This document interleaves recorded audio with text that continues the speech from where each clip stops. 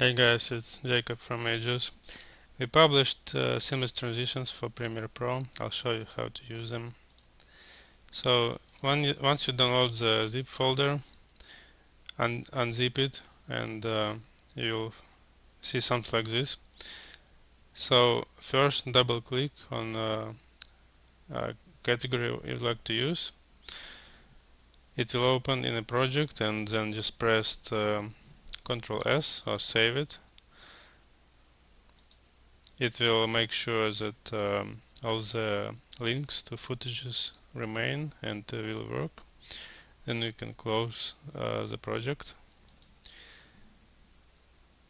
Now you are ready to import it into your project. Make sure these two checkboxes are selected. Press OK. Then you can go inside the folder.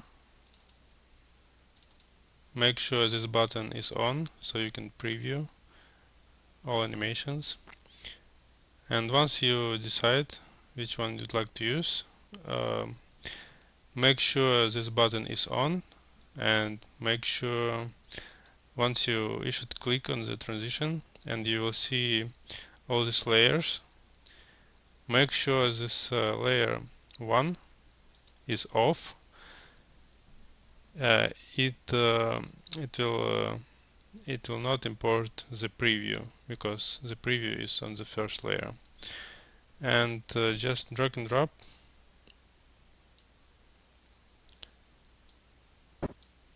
And it's ready. So your transition applied with sound effects. You can change it.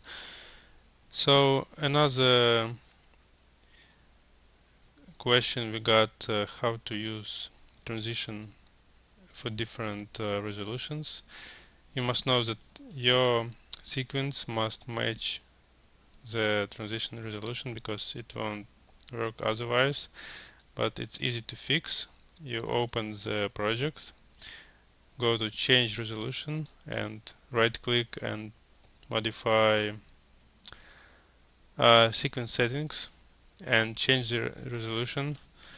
Let's say you want vertical, and just resave it. It's file, save as, and name it maybe like this.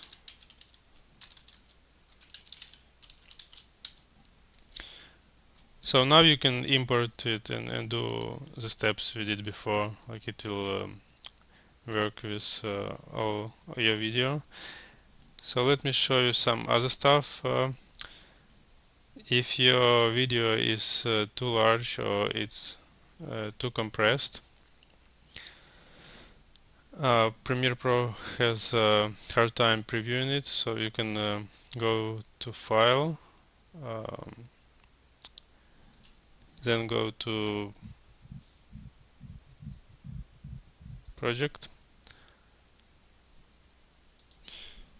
So once you create a project, go to this settings and turn on this checkbox. Select transcode and select. You might have move here, so you might want to select that, or if you don't have, select these settings. So what it will do, once you import such footage, it will open a media encoder and it will transcode the footage so it will work with your project. Last part, I want to show you styles. They're the same styles we have in After Effects version. So you do the same, you open the project, save it, and then I already did it, so I'll just import it. And it works the same. You just drag and drop it on top, like if your transition was here, and you see it applies the visual effect. So I think that's it for today. We finally did it, and thank you all for the wait. I hope you enjoy it and it will save you a lot of time.